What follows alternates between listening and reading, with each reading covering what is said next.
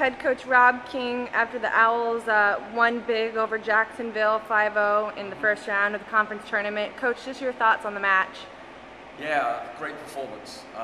That's the best we've played all year.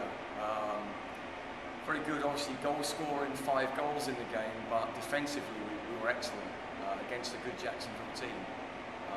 They didn't win it last year for no reason. They're a good side and they're well coached. We jumped out to an early lead, and I think that really helped. But we kept the pressure on for a full 90 minutes, and it's great to see the older players get on the scoreboard and some of the youngsters as well. And talk a little bit about the team effort. And, like you said, it wasn't just the offense; the defense was on it. There was a lot of great subs that came on. The bench was in it.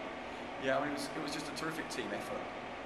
We were able to keep the intensity up for 90 minutes, and we brought players into the game.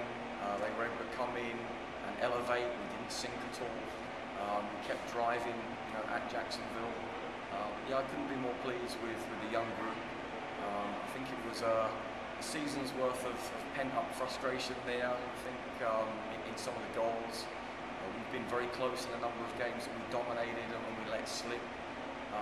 Because of defensive mistakes and some poor finishing. And we're working very hard to correct those things, and tonight it went right for us. And what will this do to the confidence of the team? Like you said, it's been a rough year as far as scoring goes, not that much scoring, but going forward, knowing that they have the ability to put it in the net. Yeah, I mean, we've spoken about it all year.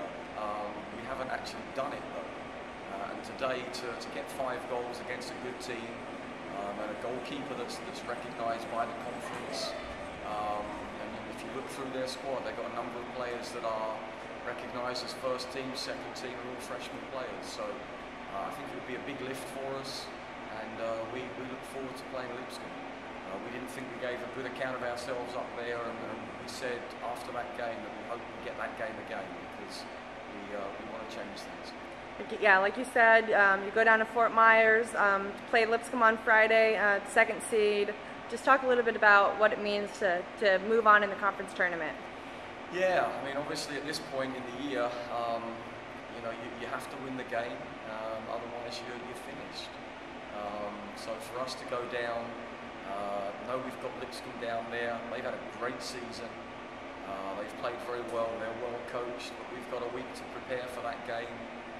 I'm real pleased with where we are right now. Got through the game without any injuries. We've got nearly everybody fully healthy. So we're looking forward to our semi-final.